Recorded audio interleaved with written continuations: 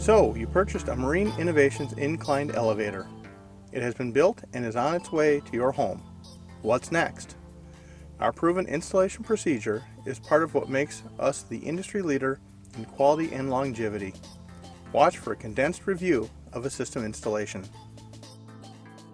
Your inclined elevator system will be installed by your trained dealer or a Marine Innovations installation team.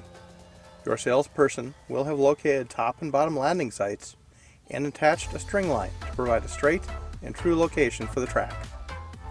The string line helps match elevation to any pre-existing decks and will help with rail contouring if needed. Modular construction is one of the qualities of a Marine Innovations tram system.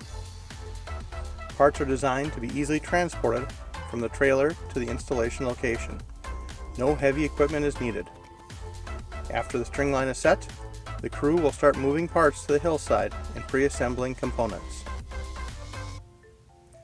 The first section of the track is key to the installation. It must be properly aligned with the string line to ensure the track runs true and the system will start and end where intended. The installers will only move forward after the section is parallel to the string line, square, and at the proper starting elevation. After the first section is locked into place, the installers continue down the hill, building one section at a time. Our proprietary pin pile installation method ensures a solid foundation. Each pin pile is driven to an engineered resistance, generally 6 to 10 feet into the hillside. Rocky installations may require special rock anchors. Our pin piles are 2-inch WT-40 galvanized steel pipe. With an outside diameter of 2 3/8 inches and durable galvanized finish, they will last a lifetime and exceed the stability requirements, all at a fraction of the cost of concrete footings and without the erosion potential of excavating for footings. Each track section is measured to ensure it remains level and straight. If the track height exceeds 4 feet, X-bracing is added for stability. The final track section may be cut down to reach a desired landing point. After the final rail section is installed, the end piece is attached. Control wires are run through the track for the lower controls. Now the track is complete. The installation crew will now place a trolley on the track. Once it is secured, they will mount and set up the drive assembly. The drive cable is attached to the trolley. The brake cable is run through the brake assembly and connected to the power frame and end piece with wedge sockets. Next, the carriage is mounted to the trolley, leveled, and front extension arms installed. The control panel has been mounted close to the power unit at the top of the hill.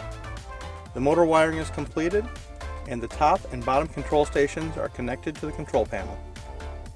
The basic drive functions are tested. Top and bottom terminal stop and final stop switches are mounted to the track. All controls are tested for proper operation. Safety systems, like the slack cable system, are tested. Next, the governor is installed and an overspeed test is performed to assure the carriage will stop if it exceeds the maximum allowed speed. The power frame cover is assembled and mounted to the power unit. The Marine Innovations installation crew cleans the installation area and gives the homeowner operation instruction. As needed, local contractors will complete landings and install landing gates.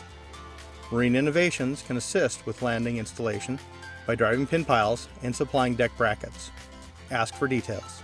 After landings and landing gates are installed, your system is ready to use. You can enjoy your lake and your views too and not have to worry about steps.